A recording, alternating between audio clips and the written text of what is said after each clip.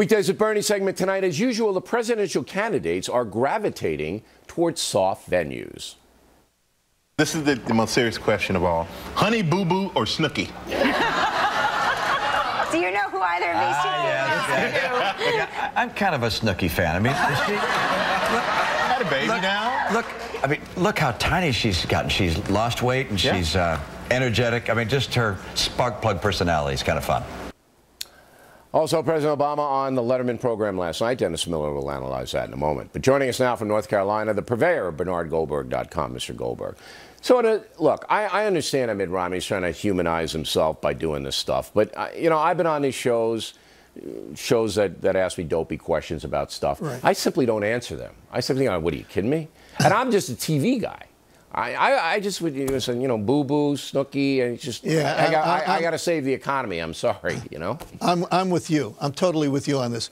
Look, we both understand why politicians go on entertainment shows, because there are people out there who don't watch news shows, and they do watch entertainment shows, and it's a way, you know, to get to them. Yeah. But talking about Snookie and Boo Boo, I mean, this would be like Yogi Berra lecturing at Harvard about art in the Ming Dynasty in China. I mean, Yogi doesn't know jack about that, and Mitt Romney really doesn't know jack about Snookie and Boo Boo. To his credit. To his credit. Well, yes, that's to his credit, but when he comes off making believe he does, what does that say? I don't know. You know, here we go again. I'm going to pander to the audience. I'm going to say what I'm supposed to say. Maybe he does watch for comic relief a little bit of that reality garbage. I don't know. Are you kidding? Are you kidding me? I don't know, Goldberg. It's possible. No, it isn't. It's impossible. If he's watching Snookie and Boo Boo, you think he's watching the Jersey Shore? Come on. I know. Maybe he tripped and fell when it was on. I don't know. That's possible. Now, you disagree with Morris. Morris doesn't think the 47% comment is going to hurt the governor, but you do. Well, it isn't just my friend Dick Morris.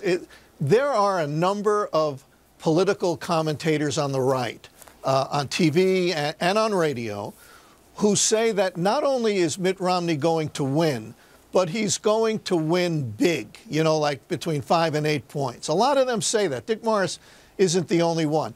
And I've got one of two possibilities here. Either they are political Einsteins, they're geniuses, or they're certifiably nuts. I'm not sure which one it is, but I'll tell you this. I don't have not nearly the confidence that they have on how this is going to turn out. I want to say this.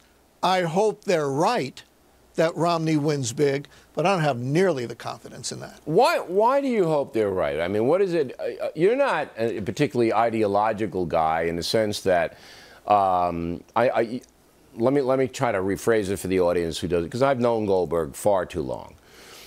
You're not a guy who made your career on ideology. You made your career on journalism. You're a reporter, okay?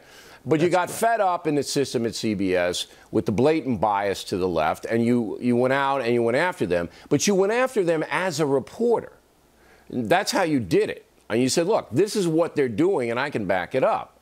And then because you did that, you went from being a journalist to a commentator, all right? But you're not a guy who forever has been a Republican right-wing guy and rooting for a certain ideology. So what is it about Barack Obama, very precisely, that Bernard Goldberg objects to?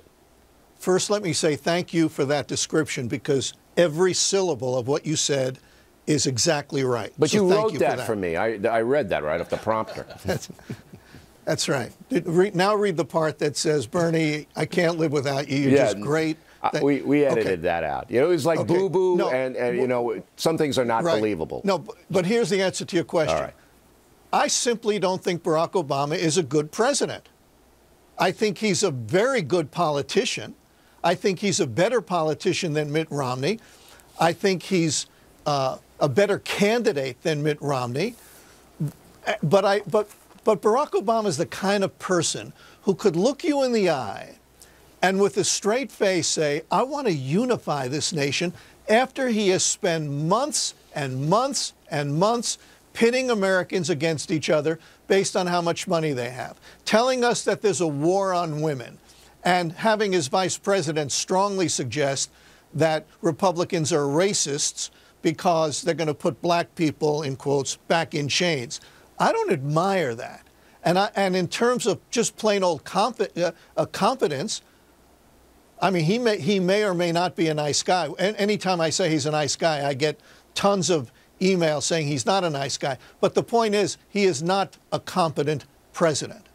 That's my take. And you're basing that assessment on the economy?